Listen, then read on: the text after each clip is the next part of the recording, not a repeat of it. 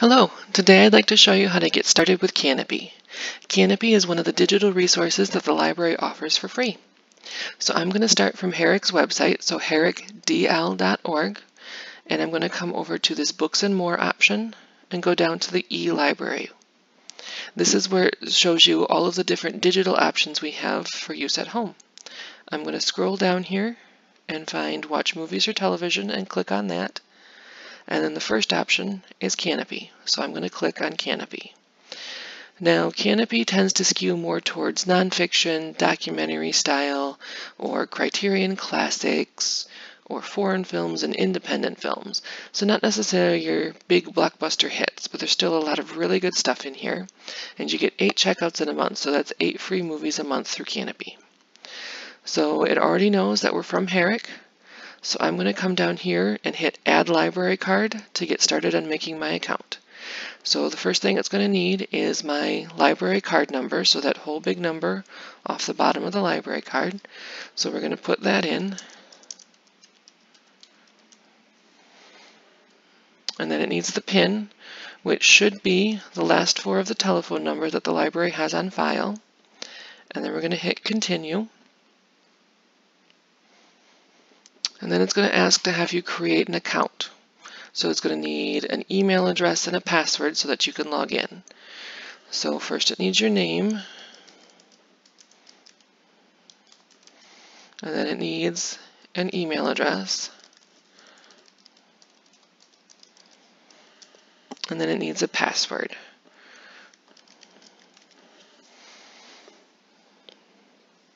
It does also need you to be more than 13 years old to create the account, so parents and teens only, just because there is some R-rated material available from the Kanopy. So I'm going to hit Sign Up.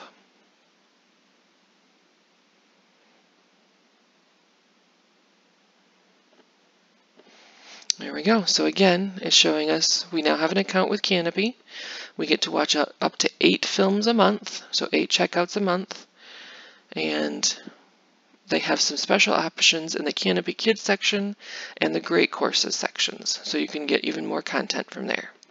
So I'm going to go ahead and click Watch Now to get into the main Kanopy site.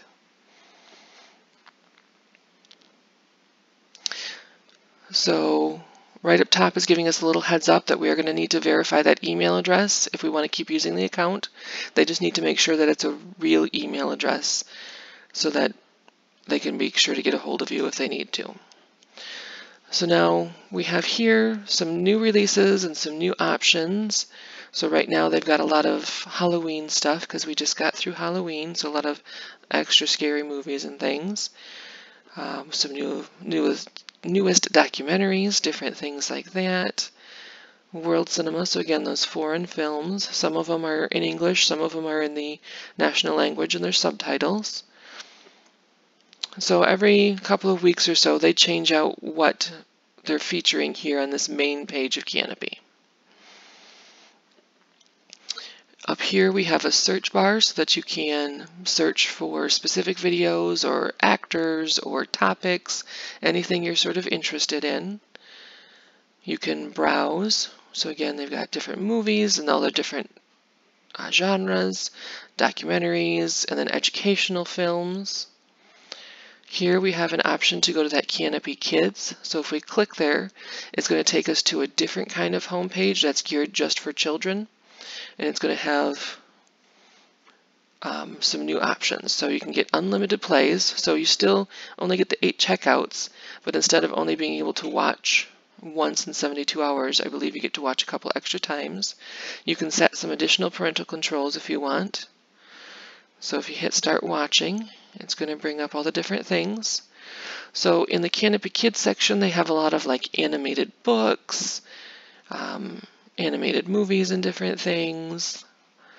A lot of just fun things, some little short movies if you have just, 5, 10, 15 minutes.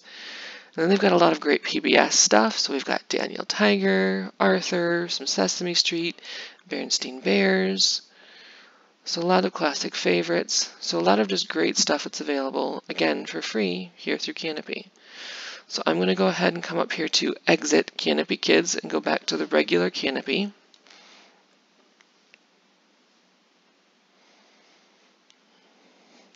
And then here is our menu. So again, that should say our name. And we have a couple of different options. So if I go to the dashboard, I can see what I've got going on in my account. So here we can set those parental controls. We can create watch list videos. So as we're going through, we can say we want to put it on our watch list to remember it for later.